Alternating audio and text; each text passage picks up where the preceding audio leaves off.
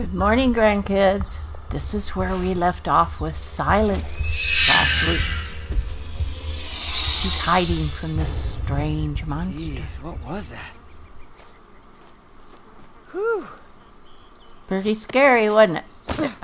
You did well. What? Now, who's this Listen to little me. elf? Seekers are serious business. Yeah, I figured as much. What are they seeking, anyhow? More importantly, what are you looking for? My sister. She's about this size and... She's brave. You've seen her? She took a stroll through the world worm's maw. Its jaws were still twitching. What? You mean... The worm was still alive? I don't know how you managed to get out of a world worm alive or even kill it, but I suppose chance smiled upon you. I hope she keeps smiling, or else you won't get far here. Your sister will be safe, by the way. One of my people is taking her to our secret camp. Where has she gone? Can't tell you. That's implied by secret.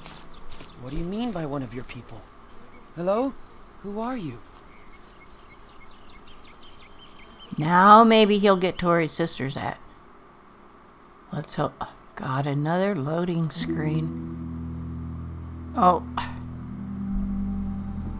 We shouldn't stay here. The only certain thing? Come on. You don't have to recap. Only the Let's king get on with it. Because if he did, so would Silence. Try to remember and be who you are. You were the king of Silence. This story is your story. Are you able to do the right thing this time, Sedgwick? Uh-oh. What do you mean, are you able to do the right thing this time? What had you done before? Holy cow!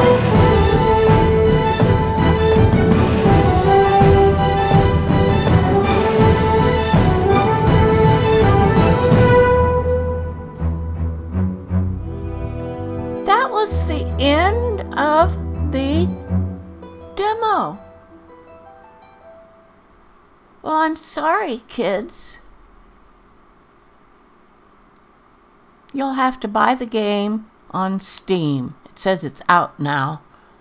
I'm not going to buy it because I would never play it, but that was just a cute, last week, and this was just a cute way to let you see some of it so you'd know whether you'd like it or not if you like point and click games, which I don't.